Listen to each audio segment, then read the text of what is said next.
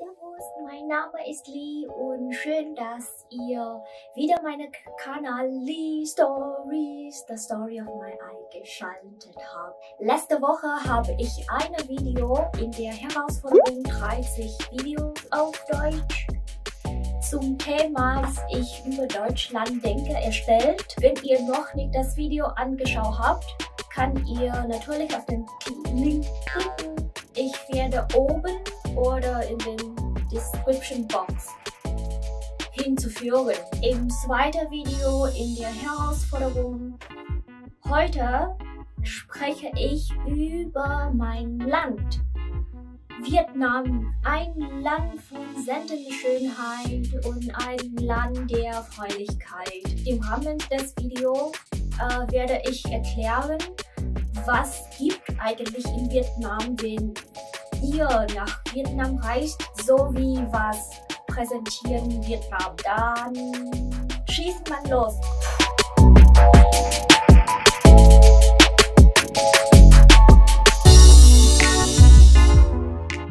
Unser Land liegt im Südostasien. Die Nord-Süd-Ausdehnung beträgt mehr als 1600 Kilometer. Genau, ich denke 1650 Kilometer. Hanoi seit 1976 ist die Hauptstadt des wiedervereinigten Vietnams. Größte Stadt nach Einwohner ist Ho Chi Minh. Damals wurde Saigon genannt. Haiphong, wo ich geboren bin. Und danach sind ebenfalls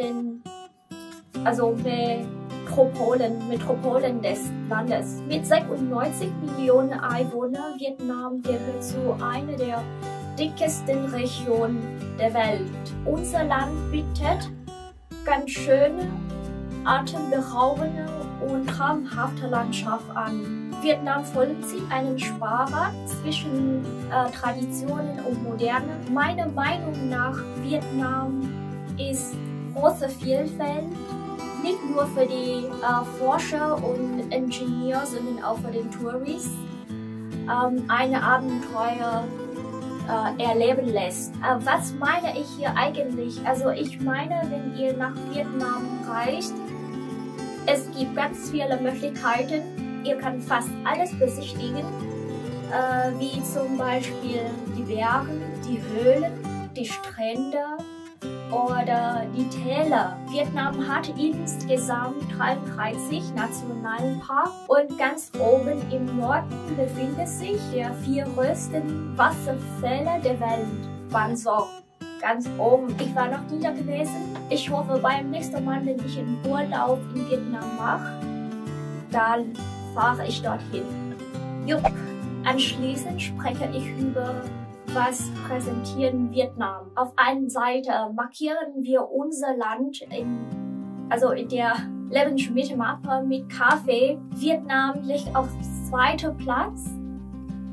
Wie heißt es? Am meisten exportiert Kaffeeindustrie. Hä? Also ich meine, wir exportieren ganz viele Kaffee, also ins Ausland. Genau. Aber wir persönlich konsumieren auch ganz viele Kaffee. Ich liebe ihn. Ich liebe Kaffee. Ich liebe vietnamesische Kaffee. Wirklich. Seitdem ich vietnamesische Kaffee nach Deutschland hingebracht, höre ich unverzüglich auf, Kaffee hier zu trinken. You serious? Okay, nicht komplett, aber ich trinke ganz selten Kaffee hier in Deutschland. Für mich, Kaffee ist ganz wichtig. Ohne Kaffee beginnt kein neuen Tag. Und ohne Kaffee beginnt auch keinen produktiven Tag. Ich meine, vietnamesische Bohnen ist wirklich unvergleichbar. Ich sage nicht so, weil ich eine Vietnamesin bin. Doch. Sondern ich habe auch ganz viele verschiedene Sorten ausgekostet.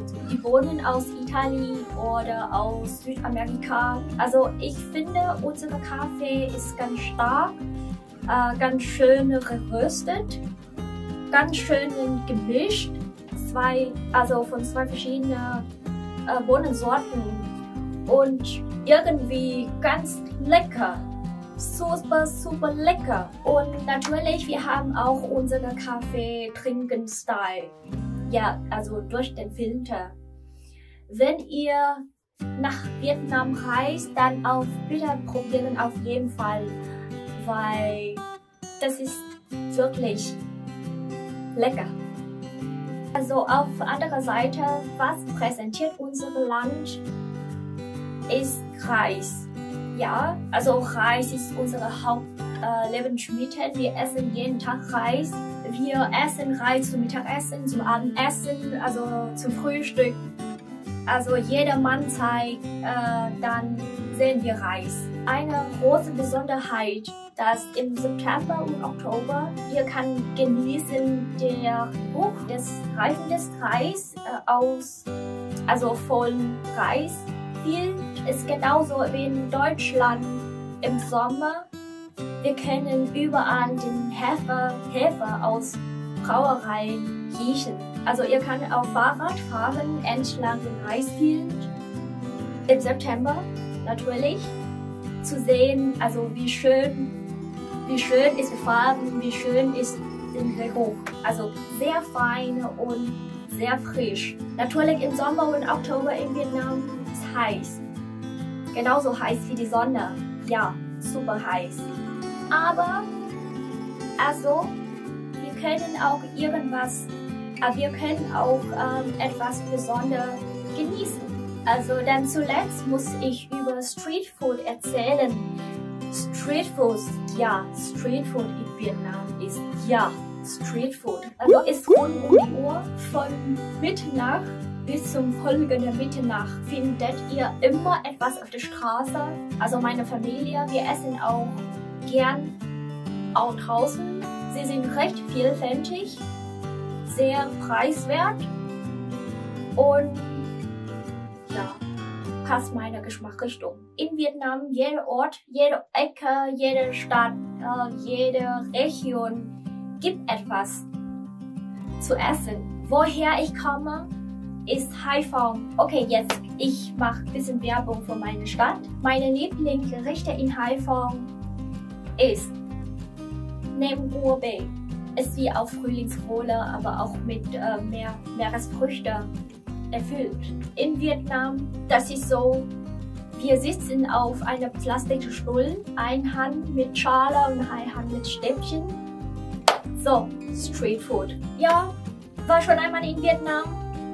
Wenn noch nicht, dann hoffentlich, wenn Corona vorbei ist.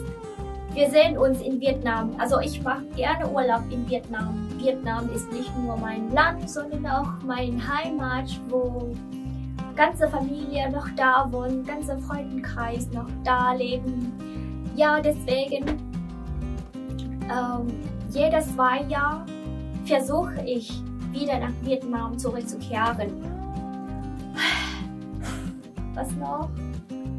Nee, also ich denke, nein. Ich denke, ich beende meine Video hier. Ich hoffe, es ist besser als den ersten, eigentlich. Wenn noch, dann wende ich viele Mühe beim nächsten Mal nochmal auf.